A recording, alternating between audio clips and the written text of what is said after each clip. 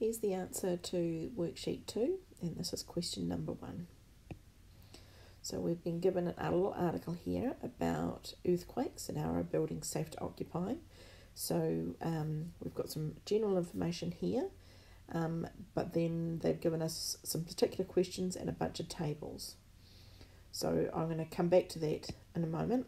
What I want to do first of all is have a look at the question itself. So we've been told that the categories are combined, so confident is our very confident or confident, and not confident means the not confident or not at all. So they've combined some of the categories. So they've combined this confident and very confident and not confident and not at all confident. They've combined those together, which we'll bear in mind when we do the answers. So we want to test this claim that 2/3 of New Zealanders were confident that commercial buildings met the building code and were safe to occupy. And they said refer to table A. So I've copied in here table A. So we've got results there for 490. So the first thing I notice is that's my sample size, is 490. Okay, N1. Then we have been told, the claim is that 2/3 were confident that the commercial buildings, so we're just interested in the commercial buildings, and it's talking about from New Zealanders, so it's talking about that total, so that means we're referring to that 65%, all right, so that's the one that we are interested in, is the 65%, and we want to test this claim. All right, so let's have a look at our diagram. We need to decide which category we're in. So we know we've only got a single sample size, so it must be one of the first two.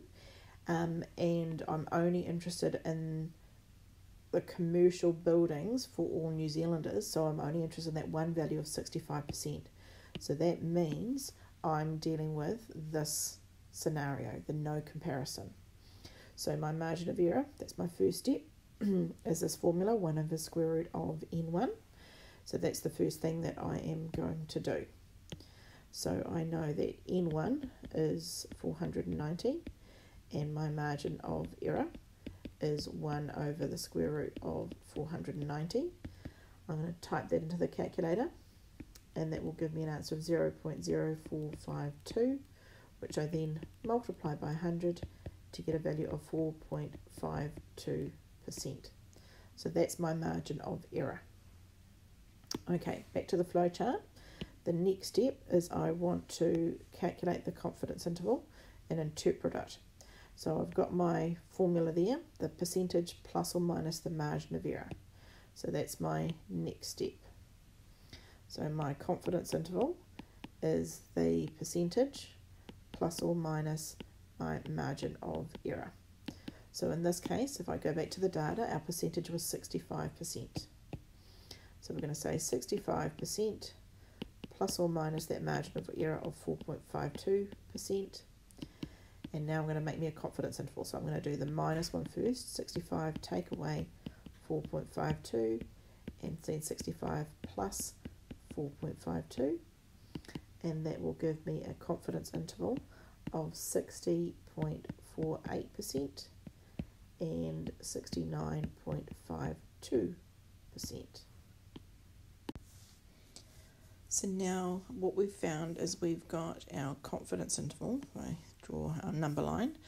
We've got our confidence interval here going from 60.48% through to 69.52%.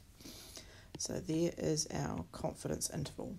And remember that confidence interval is estimating from a sample what we think the population percentage is likely to be. So we're saying we think that the population percentage is somewhere between 60.48 and 69.52. So we now want to interpret this. So I'm going to go back to the wording of the questions. And the question said 2/3 of New Zealanders were confident that commercial buildings met the building code and were safe to occupy. So I'm going to interpret this and say between 60.48% and 69.52% of New Zealanders feel that, and what was it? Was the commercial buildings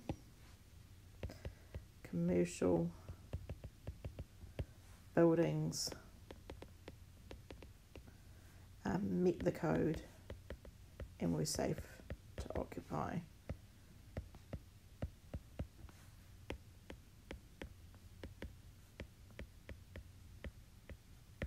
Okay, so that's interpreting the confidence interval. Now we want to look at the claims. The claim was about 2/3 of those New Zealanders. So I'm going to look at my confidence interval and think, where is 2/3?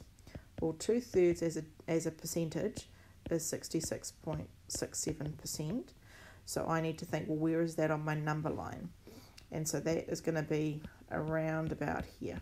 Okay, so our 66.7% is within the confidence interval. Therefore, I agree with the claim. All right, so that's going to be my last sentence. Because 2/3 is inside the confidence interval, I agree with the claim. And there's our answer.